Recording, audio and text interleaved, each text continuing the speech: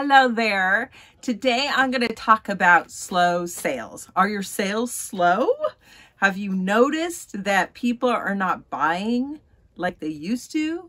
Are you noticing that people are offering less for your items? Well, if any of that is true, you're going to want to watch this video.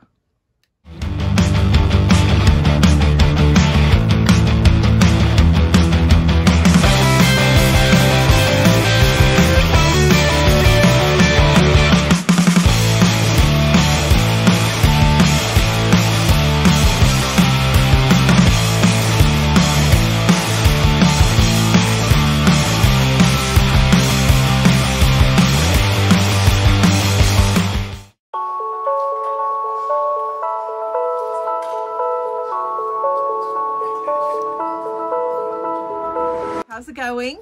Hope you're doing well. I'm doing great. If you don't know me or my channel, I'm a reseller of 20 years. I mostly sell on eBay, but I also sell on Poshmark, Mercari, and Facebook Marketplace. I'm here to help you as a reseller, if whether you're a beginner, or whether you've been selling for a while. I'm here to give tips, tricks, and topics to help you grow your eBay business.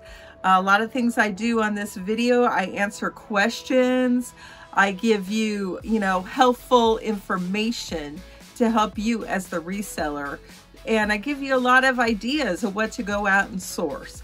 But today I thought I would talk about slow sales. I'm sure most of you have, if you're not going through that right now, you have in the past. I have been going through it for a little while. I did very, very well around Christmas. I did very well in January, even the beginning of February. Then I noticed towards the end of February through now, things have really slowed down. And I've also noticed that when people want to buy something, they're more likely to send me a lowball offer than to just buy the item. And that's one of the things I wanted to talk to you about is take all reasonable offers. I wasn't doing that. I was like, okay, I know what this item is worth. They're offering me at $5 on a $20 item. Well, no, screw them. Makes you mad. No. First of all, don't take it personal. I am talking to myself as well, because these people have a budget in mind of what they could spend. And they're only going to go to a certain amount. You can counter all you want, but I'm learning. I turned down about 3 or 4 offers recently thinking they're going to come back with a counter, but they didn't. They used to. I used to have it go back and forth, or they'd offer me something in the middle, but I'm noticing that's not the case. I think people are just, you're turning down their offer. They're just moving on, and I know the economy has a lot to do with that. The inflation, people are being frugal, as I understand they should be. I am too. They either don't have a lot of money to spend, or they're trying to make the money they have last as long as they can. That's great. But us as eBay resellers, we have to realize that that's what's going on. And I wasn't getting it. I was like, hey, I know they're offering me this lowball amount, but I want to get this. They're offering this, but I want to get this for the item because I know it's worth it. Well, screw that.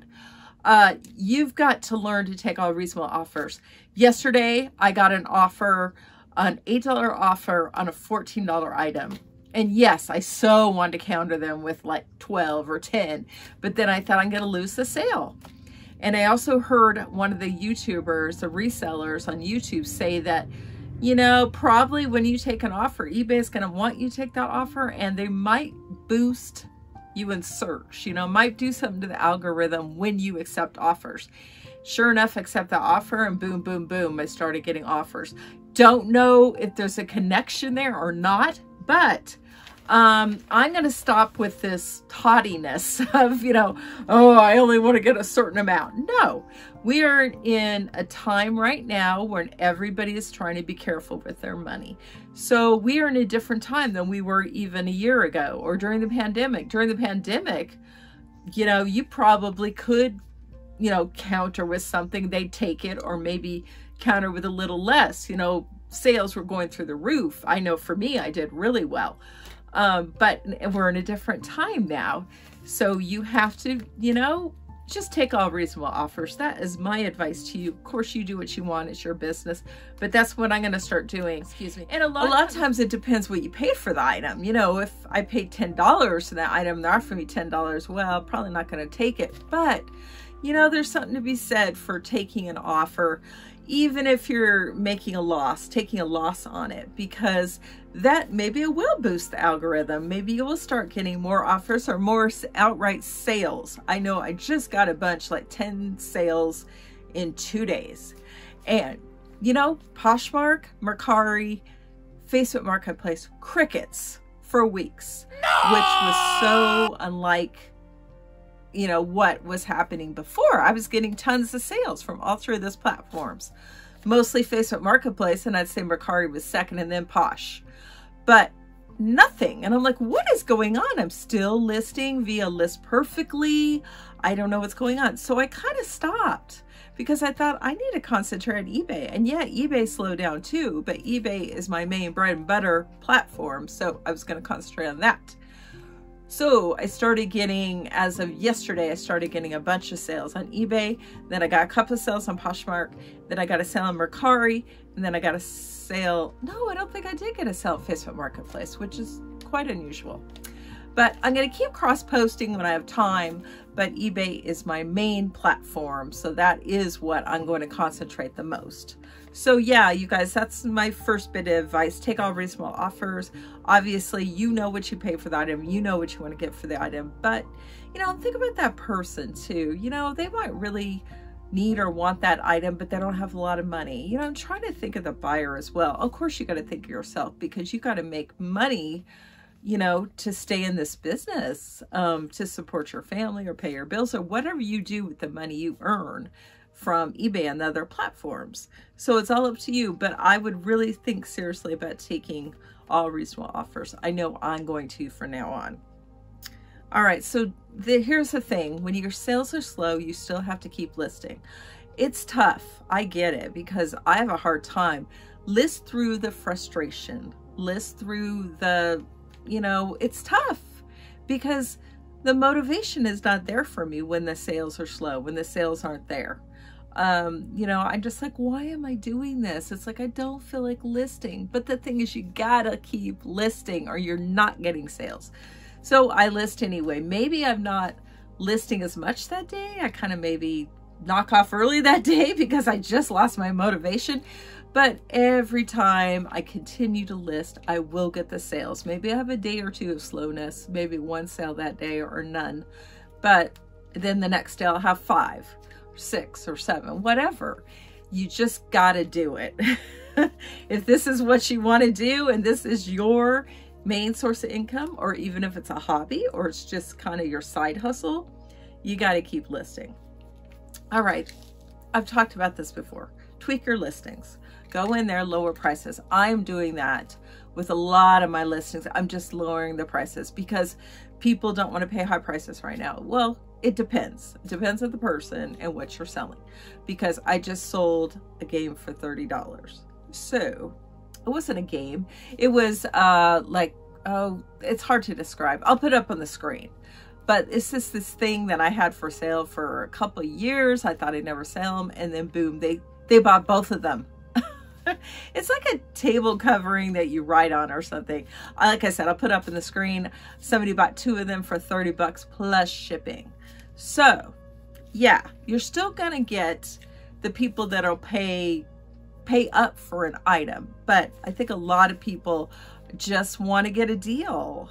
Yeah, I know eBay's not a garage sale, but in this time and age, it kind of is. You know, people really, really want to, you know, get the most from their money. And again, you've got to have a balance. You've got to think of them. You got to think of yourself. You know, what can you sell this item at and make the most profit? But you also got to think about them too. This item could sit in your inventory for months or years. That's happened to me where I've turned down a sale, or I declined it, or countered. They didn't take it. They declined it. And then it's sitting. And I'm like, why didn't I just take it? You got to move your items. Turn and burn, as they say. You know, I've got over $1,000 in my inventory. And, you know, I'm kind of packed to the gills here. I've got a couple, you know, room and some totes. but I've got to get this stuff out of here. And you know, you got to think of it this way too, is let's say I took a bunch of offers, $8 offers, $10 offers. Yeah, I just took 4 or 5 of them. Well, gee, that added up to the cost of the one item that I was going to sit on and not take their offer on. So think about that way, turning and burning, getting the item out the door, making room for new inventory, and the fact that little offers that you accept add up to big money. So, you know, you could sell 10, 20 items a day, $8, $10. Hey, that adds up. So that's another thing to be thinking of. All right, list items people want. Yeah, that's like goes without saying, does Cindy? But yeah, do your research. Don't just buy things without thinking about it unless you absolutely know that's going to sell. So yeah, look on eBay, see what the things that are selling for the most and selling the quickest. Not only do you want to search by highest what they sold for, but look at the dates when they sold. So that's important too. So, you know, and make sure that it's not a too saturated market.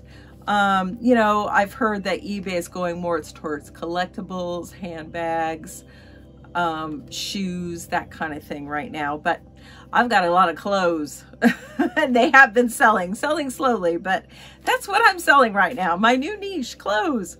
I'm trying to back off on the shoes because I've got way too many shoes and those are not selling for me right now. I think I'm just going to go in and lower the prices on my shoes just to get them out of here.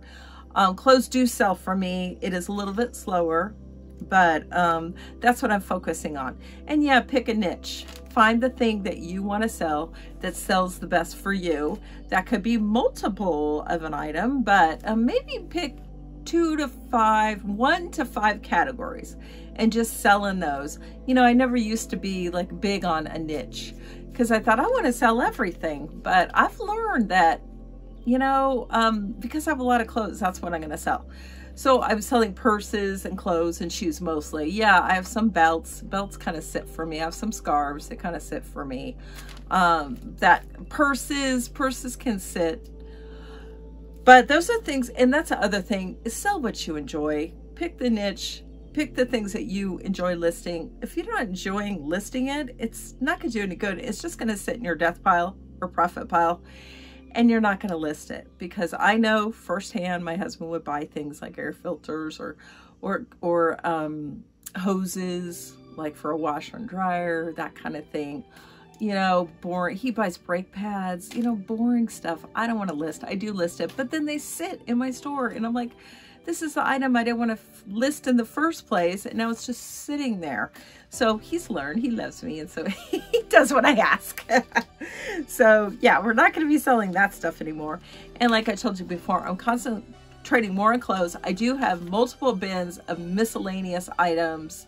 I will be looking at collectibles. I still have a lot to learn about collectibles as far as pottery and glass, that kind of thing. Some are obvious to me, like I know Capa de Monte, you know, I know Carnival glass, but I still have a lot to learn about the high-end glass and pottery out there. And I'd love to learn more. In fact, I'm thinking about getting a book and kind of studying it. So, all right, so whittle down that death pile. That goes without saying. Try not to source death pile, profit pile. Try not to source until you've listed at least most of your items. I'm telling myself that too. I have an abundance of items to list right now. I did not go thrift store shopping at all this last week. I am going tomorrow because I want to go to Goodwill and get some different things at that store. Not going to probably be looking for clothing. But I'm trying to keep it to once a week because I have an abundance of items to list. So yeah, whittle down that death/profit pile. Ask people for free items. You know, tell everybody you know that you're a reseller. See if they have anything they want to donate. I don't do consignment. You could do it if you want. If you want to split it 50-50 or however you want to split it with somebody, that's great. I don't like consignment at all. Did it before. It's tough getting the money to the person because they didn't have a PayPal account. At that time, eBay was not doing managed payments. They were just doing PayPal. So I had a hard time getting it to her, and so I had to withdraw it from PayPal, and then they charged me a fee, and it just wasn't worth it. I just don't like it at all. I would tell my parents, I don't want to do it for you, but if you want to give me stuff, that's different. And they do. you know, do unique items. Try and sell unique items or multiples of an item.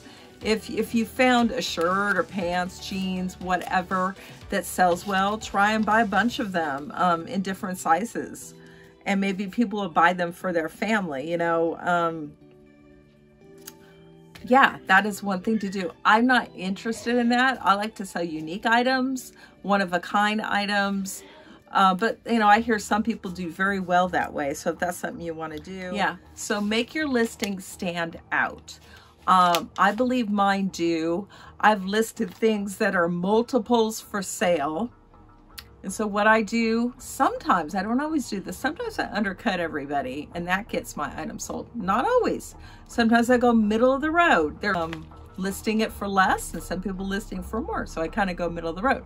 But what gets the item sold for me is the fact that my listing stands out. I'm very careful about my keywords for my description. I put a description, I describe the item as much as possible. I almost always do 12 pictures. Not always. If the item's new, I do 5 to 6 because you can't, there's only so many pictures you could take. But if it's like a game or something, I do all sides. I do the inside. I show everything that's included. You know, clothing, I do about 5. I'll do the front, then I kind of do a close-up of this area. Then I do the tag. Then I do both because I'm doing the women's, if it's women's, it's on dress form. So I do both sides. Then I do the back. So men's, it's just hanging. I'm doing hanging now instead of flat lay. And I usually just do front, close-up, tag, and the back. And that's it. So, but the pictures that I do include are very clear. I don't ever include a blurry picture. If a picture is blurry, I delete it and take it over.